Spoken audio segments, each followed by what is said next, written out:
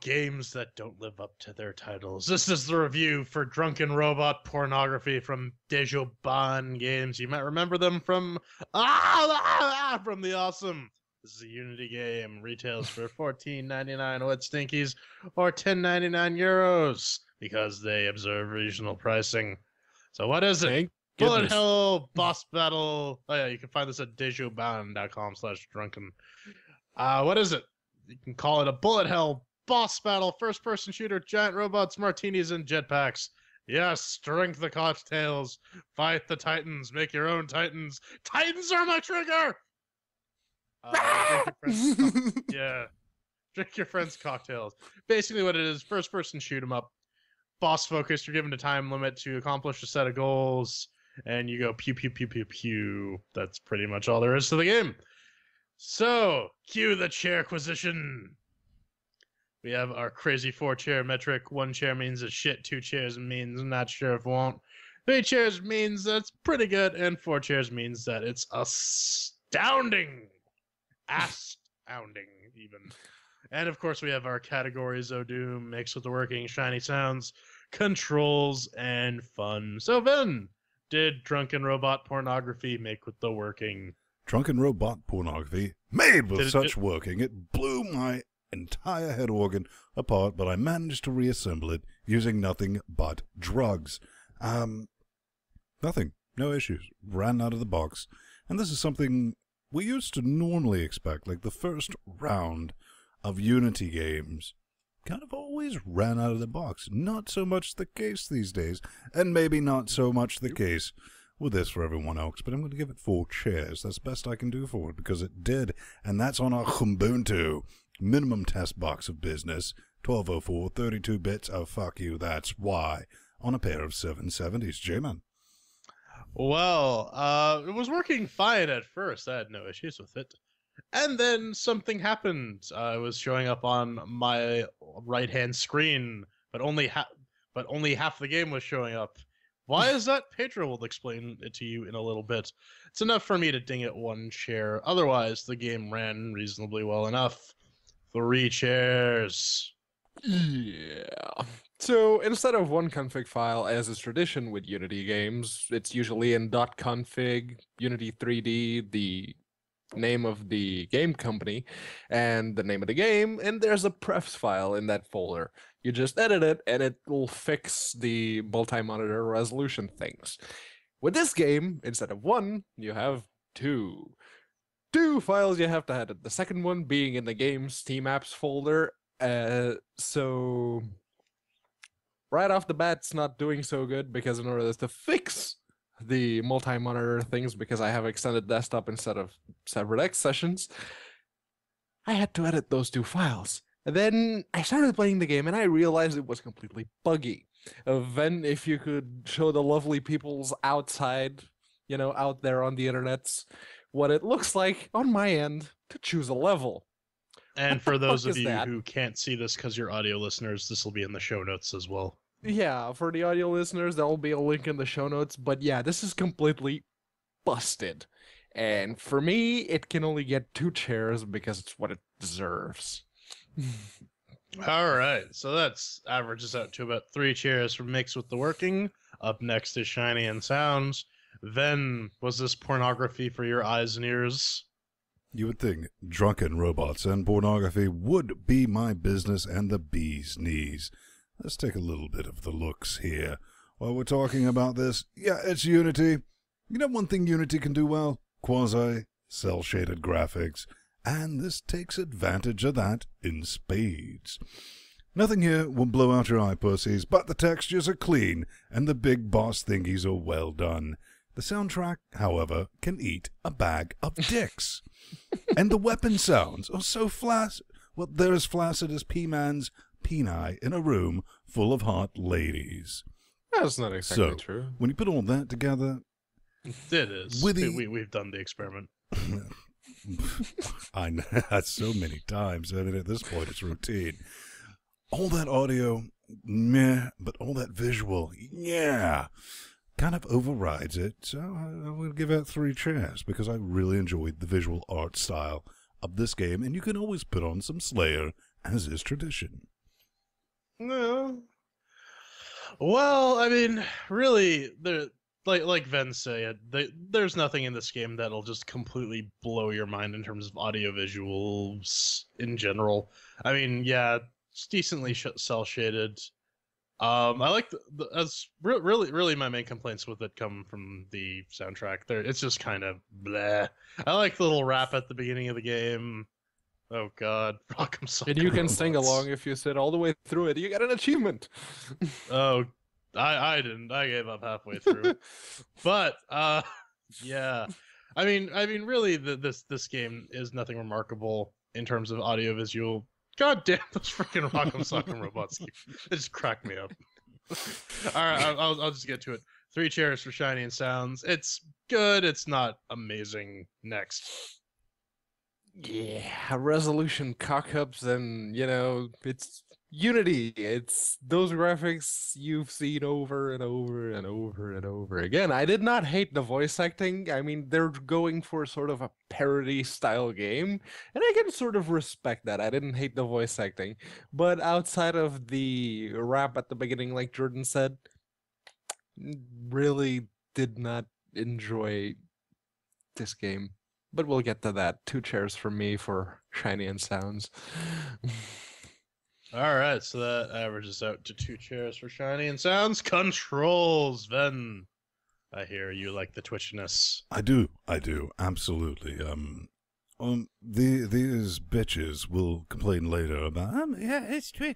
I've had people nope out of my desktop because they can't deal with the EP and extender turbo twitchy mouse of twitchiness, which I have to just crank up all the way because I like barely moving because I'm lazy. And I'm used to that. This, I had no issues with this. I liked it. It was stupid high sensitivity, dug it, and that's really what you need in a 3D bullet hell. You don't want to be playing all over your desk, wax on, wax off, shit knocked off, half my drinks, and all that business. I can't complain. I never tried it with a controller because I'm not a console peasant. I don't like potatoes. I'll give this a solid 4 chairs for the controls because it does what it says on the tin. I too have the Turbo EP and extender mouse of Motron. But yeah, damn, that mouse sensitivity right off the bat is just a bit too much for me. I had to knock that down. Other than that, though, once you sort out the mouse sensitivity issues, the game controls reasonably well. Jetpack mechanic is semi-realistic, if you want to say that, just because you basically have to bunny hop through it the entire way. You can't just hammer down on the space button and fly, because, well, that shit don't fly. Yeah, like I said, the controls are reasonably tight. They're as good as what they need to be for this game, so I'm gonna give it 3 chairs. E-Man. Yeah, just to hit a man while he's down, or a game as it were. The mouse sensitivity is far too twitchy. Even on the lowest settings, it's far too much. But even if it was just the twitchiness, I could deal with that. I could make do. But you know how when you're shooting, you just hold down the left click, or you click it all the time, or in order to fire the gun at a higher rate than 1 shot per second. Yeah, on my end that doesn't work because I hold down the button and it fires once a second. Did I that click trailer like a just make a maniac, Mystery Science Theater 3000 reference? Mm-hmm. and it fires once a second. So pair that with the fact that the menu is showing completely busted on my end, it gets 1 chair. All right, so that averages out to 2 chows for controls. And finally, our subjective category. And remember, we're 3 different people on 3 different sets of hardware running 2 different distributions. Now you can say they're actually 2 because, yeah. Yeah. So, Ben, what did you think of this game? Did you have fun? I kind of did. One thing about this game, this is bullet hell, and a game like this, I don't understand why it has 3 modes. It has derp mode, then it has kind of hard, then it has what it should be. Not quite, Nintendo fuck you hard, but what I expect, old school Quake 1, try to shoot things in brown. Got into that. You get a couple levels in, and you're like, this isn't too bad. I can swing this. old man Vin can then shit gets mental. I can still keep up, but after a few levels of like fuck you difficulty, you're gonna take a break. When you take that break, you're like, whew, wow, that. Welcome to your 30s, ladies and gentlemen. They suck. Yeah, motherfuckers. The game would have gotten a perfect score for fun because this is everything it said it was going to be. That's why I don't understand people bitching about Transformers, which was a cartoon created to sell the fucking toys. That's why I go to watch the movies. I don't expect a lot from it. I didn't expect a lot from this game. And it delivered what it said it was going to be. But one thing, especially not with the Titans, but the little snaky motherfuckers, they get lost in the background way too often for me. And I grew up, like I said, playing the original Quake, so I was separating brown from brown. I don't have a problem doing that. It was just the backgrounds are a bit too busy, and I got killed to death more than once.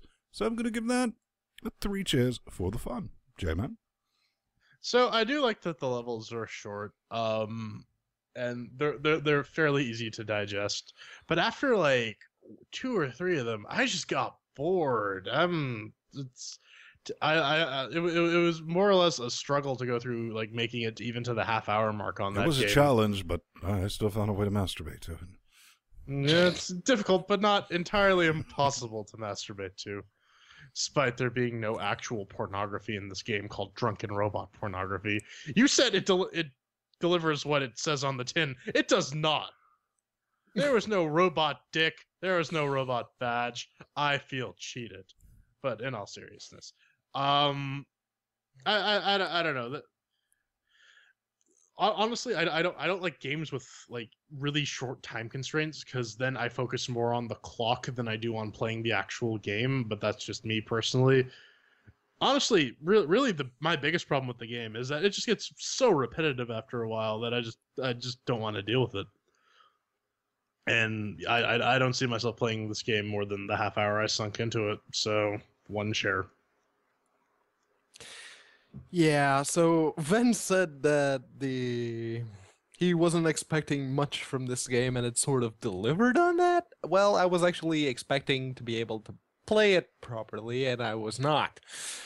I've used the analogy regarding FPSs and shooting spitballs out of a straw when it comes to how the guns feel.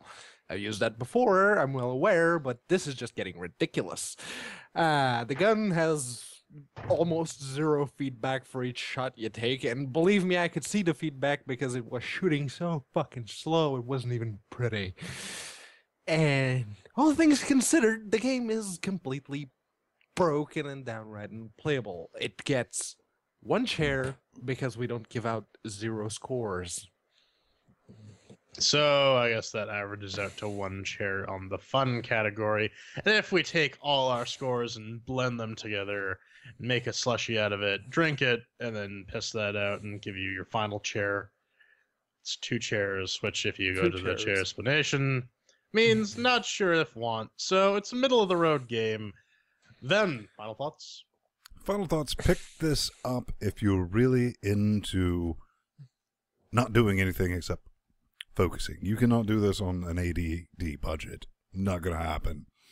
Because if you squirrel, you're dead. You really have to stay focused with that. It's a bit pricey, man. I mean, this does not come in as cheap sauce. Keep that in mind. Pick it up on sale. If you see it show up for, $9.99, something in that level, yoink it. If you like time trials and beating it, has leaderboards. So if you're in the competition like that, it's kind of like racing with guns, except you don't have wheels and it's not racing. Go for it. I mean, it was my type of game. I wish, 10 years ago, I would have sit and played this game 10 hours straight, competing with that. But if you want a more laid-back experience, or you happen to own hardware, older than your mum, you might not have a good time. J-Man? Bullet hell isn't really my thing. If it is your thing, you might, like Ben said, you might get something out of it. It is pretty pricey, though. I wouldn't have paid full price for the game. Did they give us copies or did we buy this one? I picked up. It was on a stupid sale, and I bought a 3. Yeah, it was on sale for cheap. So if it's on sale for cheap, pick it up, try it. It might be your thing. The levels are nice and digestible, so very quickly you'll get a sense of whether you want to keep playing this game or not. Very quickly. I didn't like it, but that's just me. Pedro? Yeah, and if you're on an AMD graphics card in Linux and you're using the open source drivers, stay the fuck away. Really, stay the fuck away because you're not going to have a good time. You're not even going to be able to play the game properly. So if you have an NVIDIA, a 560 or anything above that, sure. Pick it up on sale maybe. $15, it's not worth it. All right, so that wraps up our review of Drunken Robot Pornography.